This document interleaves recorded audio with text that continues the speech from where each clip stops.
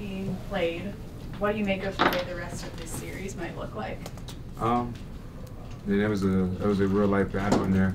And they kicked our butts on the glass. They did their job, but they executed their game plan and what they've been doing all season.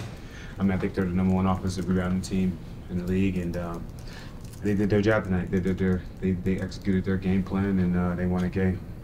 They protected home court. We have to go watch the film, understand what we need to do, what we can get better at, and go from there. What changed for you guys in the third quarter? Just play with some pace, play with some energy, got some rebounds, and we were able to do some things that we needed to do. Kelly did an unbelievable job tonight.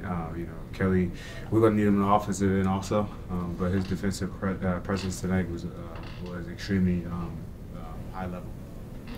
You mentioned that third quarter where you guys were kind of getting back in on offense, but on defense it kind of looked like Joel was taking heart for a lot of that, kind of playing off and daring him to shoot a little bit. But honestly, in the fourth quarter late, he gets hot and hit all those threes. Do you guys kind of think that's what bet we made? We kind of have to live with that because that's what the defense we're playing. We're kind of daring him to take those shots versus he's hot from three and he's killing the game at the end of it.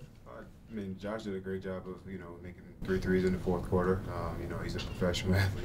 He's not been for a while. He works at his craft. Our game plan was our game plan. He made his shots, and sometimes you got to understand you're going to give up things, and some things you're going to give up, some things you try to take away. Joel was in the paint, protecting the paint.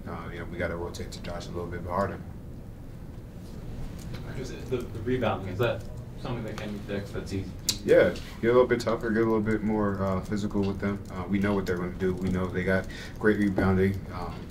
Isaiah Hartenstein, he's really good at tapping the ball out, getting to his spots. Mitchell Robinson's good at it. Josh, OG, they get to their spots.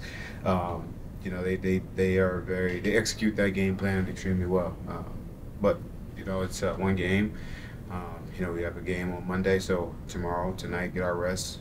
Look at the film and see where we can get better angles and everything. Thanks.